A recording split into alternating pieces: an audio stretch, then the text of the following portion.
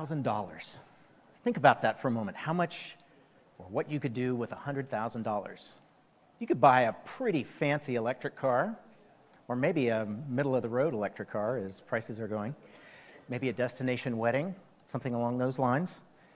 Well, unfortunately, if you happen to be in the supply chain domain, that can be a typical cap of a cost to an interruption in your supply chain processes and network. That's how much a minute of downtime can cost if a freight train were to go offline or some similar interruption. And it's really remarkable how these small interrupts, when they're amplified, they can affect a complex system in profound ways and just magnify the impact. We're all aware of some of the supply chain problems that we've had recently. But similarly, in a hospital where you've got imaging machines, right? These are multi-million dollars, sometimes scores of millions on this imaging technology. If it's down, the hospital is unable to take images and charge for those images and be recouped for that investment. Similarly, if you're running a manufacturing line, any interruption to your manufacturing line has an impact on your top and bottom line. So it's really remarkable how important downtime plays in terms of service delivery. I want to share with you today the concept of service experience management, or what we call SXM, and how it demands visual engagement. I want to talk about how a platform is critical for enterprises that are looking to up-level their service delivery, and some of the key personas and use cases that make use of this type of platform. I would posit that the way to deploy these types of advanced applications, which are fluid in nature and dynamic in nature, actually demands that you've got a platform to do so. So let's dig into this a little bit. What do we mean by service experience management? It's not gobbledygook. For a moment, let's just think about the combination or the union of service experience and customer experience. Everyone in this room is familiar with customer experience, right? You buy a product or you've got a service, you have an issue, what do? You may hop on the website or text, if you're fortunate, via chat bubble on their website. You may call in old school, right, into a toll-free number and find yourself in an IVR. So these are, very, very common interactions. They're the interactions that consumers or users have with a product or service, right? Interactions with a company or whoever is sponsoring that product or service, and it's how they get support for an issue or a problem. And more broadly, though, it encompasses how users and consumers learn and discover and manipulate and configure and maintain and hopefully fix problems that they may be having with their particular product or their solution. On the service side of the equation, right, we were talking about the recipients of service. Now let's talk about the givers or the providers of service, right? These are the interactions and behaviors involved in supporting that customer or that user. And typically there's customer support component, as I was just speaking to, and depending on the product or solution, often a field service component, where a worker would be dispatched to do a repair or perform some maintenance task on that deployed piece of equipment or that product or what have you. So when you take these together, this framework is such that, rather, it's a framework that allows you to improve both sides of what we call the service experience management. And enterprises care very much about these topics because they affect customer satisfaction, operational efficiency, and overall profitability and other strategic objectives, including ESG, that an enterprise may have and may be measured on. And by the way, when I mention enterprise here, that's sort of shorthand for any organization, right? Profit, nonprofit, local government, state government, and so forth. But there's a problem with service experience today. It's fundamentally broken, and it's getting worse. We see several vectors that are impacting the way that service is delivered by enterprises. You may have heard of the Great Resignation. For a little perspective, the U.S. Bureau of Labor Statistics published, I think last week, that somewhere on the order of 47 million people left their company and their role over the last 12 months. It's a pretty large number when you think about how many folks are exiting and either finding new work or pursuing some other activity. It's a lot of folks. Field service technicians, they're aging out, and the demographic is changing as well. Field service technicians often will stay put in a job for many years. The younger field service techs that are coming in often will transition between jobs very, very frequently. Sometimes several months into a job, they'll switch jobs. They expect to be able to consume content in a mobile setting. The way they learn, the way they diagnose and troubleshoot, this tends to be a demographic that's born of the internet era. So much different expectations in terms of how they get information and how they troubleshoot. These new field techs have to ramp more quickly, and very often they're being asked to do more with very complex equipment or systems or solutions. And delivering contextual content in the moment can be very, very critical and a powerful enabler on first-time resolution rates. And with live support, enterprises can provide visual support for both customers and for field technicians. And this all helps to that first-time resolution. Very, very important. So CareAR has a take and a new approach on how the service experience can be improved upon, and we're doing this in multiple fronts. We believe that a high-quality service experience is best served by a visual engagement aided with AR and AI. It's been said that a picture is worth 1,000 words. Well, maybe an AR-enhanced annotation on a live video stream is worth 10,000 words. Products are complex. Solutions are complicated. Oftentimes, parts and components have quirky names, that users may not be familiar with. And describing this verbally over a support call is often untenable and very, very frustrating. Just doesn't cut it typically. Obviously, showing rather than telling is often the best way to ensure clarity of understanding. Also, people have different learning styles, right? Some folks might want to read about a product or a maintenance procedure. Other folks want to watch a video. Still others prefer immersive interaction. Some interesting studies as well based on immersive interaction in terms of retention of knowledge. It has a profound positive impact on that. And being flexible to accommodate this individuality and personalized content, it's a very powerful strategy for an enterprise to adopt. Also, immersive visual collaboration aided with augmented reality just advances that support experience into a rewarding one. So what we are, CareAR, we have a platform, a service experience platform that's a visual support platform that serves up augmented reality applications and capabilities powered by AI to make expertise accessible to employees, to customers, to field service techs, and more. This gives you a bit of a view here of the service experience management platform. At its core, service experience management enables reactive support, proactive support, and self-solve scenarios. For the frontline worker and service desk personas, computer vision, object and part detection in 3D space, AR, live annotations that are anchored on objects in real space, they form the essential core of the platform. And since workflows are typically managed with service management tools like ServiceNow, having integrations is really a critical core component and requirement of a service experience management platform. This helps maximize adoption and efficiency and flow. Software is indeed eating the world. Broad device support across mobile devices is sort of a given, as well as desktops. But more and more, we're seeing significant uptick in interest in wearables in the enterprise domain.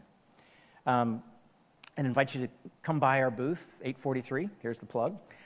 We can show you what we're doing with Lenovo and their Think Reality A3 glasses. Very, very interesting stuff. We also see applications for drones. There are two categories where deploying a drone and having a live video feed that people can collaborate with is very, very valuable. One is a safety concern where maybe you need to do a spot inspection with bridges. They have something called superficial inspections. Before you scale that tower, be it on an oil platform or a cellular tower, getting eyes on directly before you scale that tower can be very, very helpful.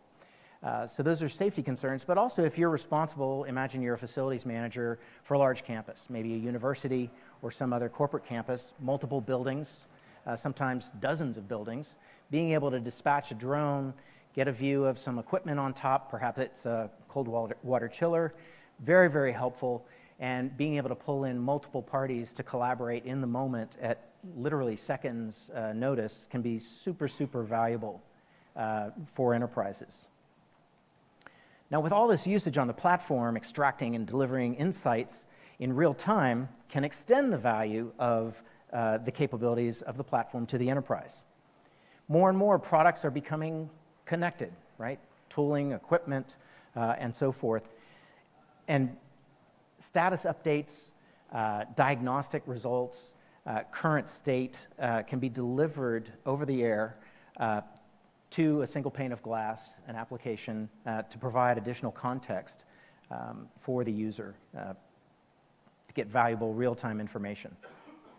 Also, I'd say that integration with an enterprise's knowledge base becomes super valuable, and being able to tap into that in a same unified sort of coordinated experience, very, very powerful and removes a lot of friction from the process of supporting an issue. Content. I can't overstate the value of content and the importance of content and being able to deliver it contextually in the moment in an appropriate way to the consumer of that content. And harken back to earlier in our presentation, those consumers could be unskilled sort of consumers, right? Or they could be field service technicians that have actually had coursework or have some level of skills. Being able to deliver the appropriate type of content in the moment that's suitable for their learning style is very, very critical. And this is a wide range of content. Sort of at the low end, you've got 2D types of content, right? Pictures, video, text, knowledge-based articles. Sort of mid-range, you've got 3D content. Think digital twin here, right? To interactive 3D, where you can actually engage with that digital twin and peruse and explore the virtual product itself. And AR overlays, right on top of the product or the system. All of these are different types of content supported by the Surface Experience Management Platform. And consumers range, again, from ordinary customers with minimal skills all the way up to expert personnel. And again, it'll be consumed, again, across a broad spectrum of devices, mobiles, desktops, and more frequently, wearables.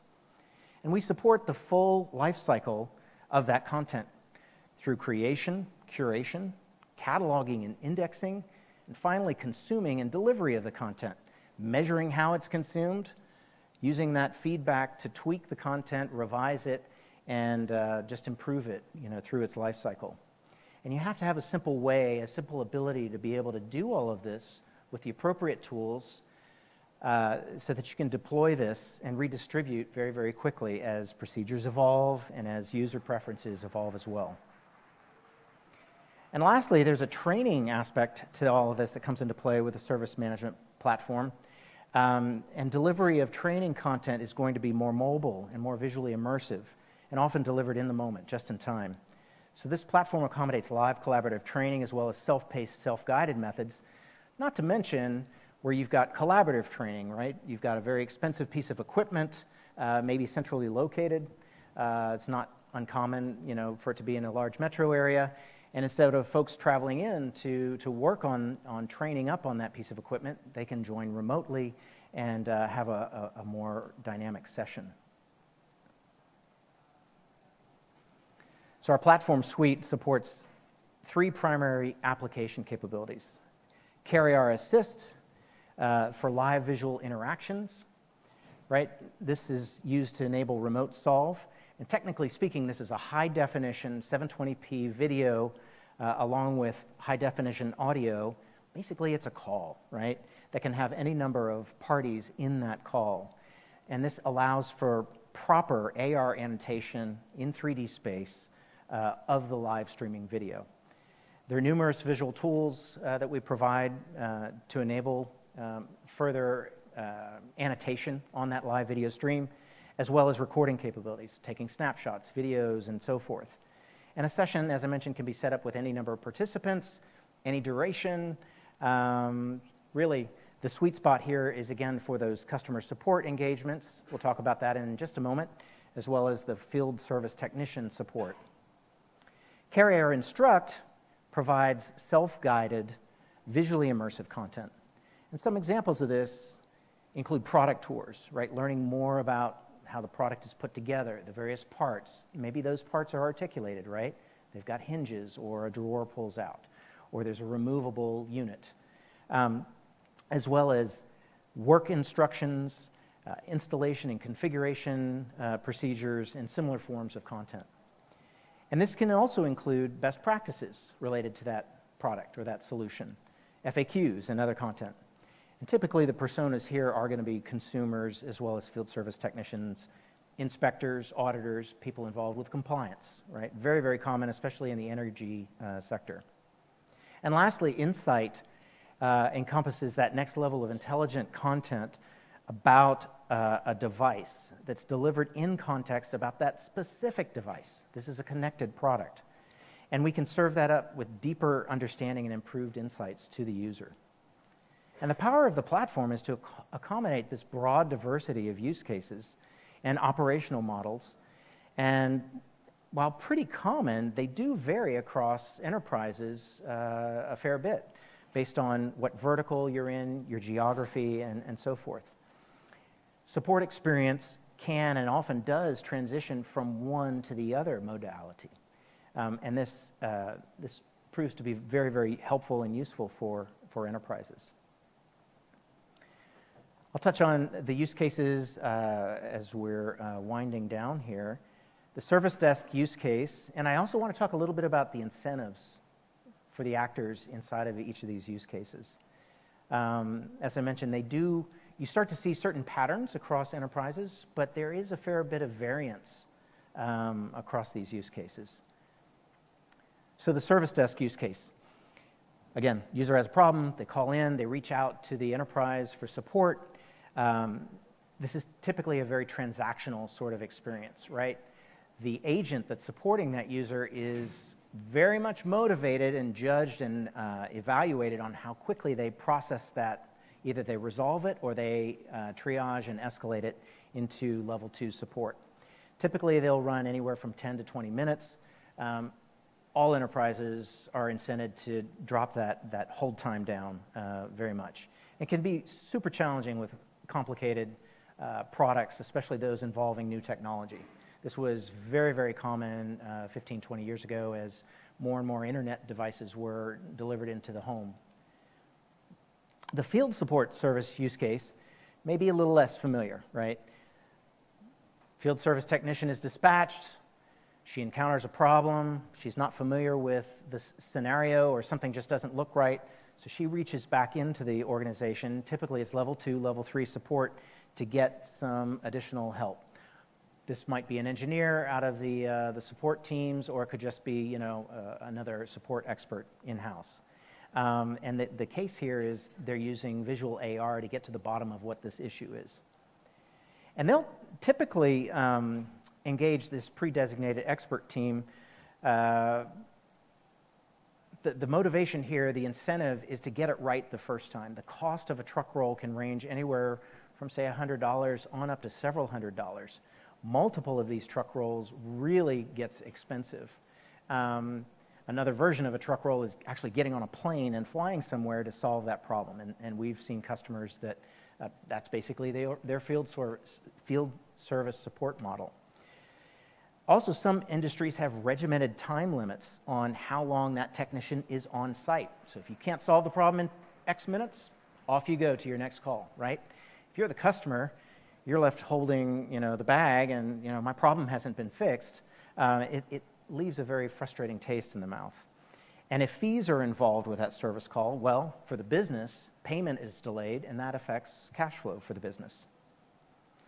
The third use case for the service experience management platform is self-solve. We've talked a bit about that.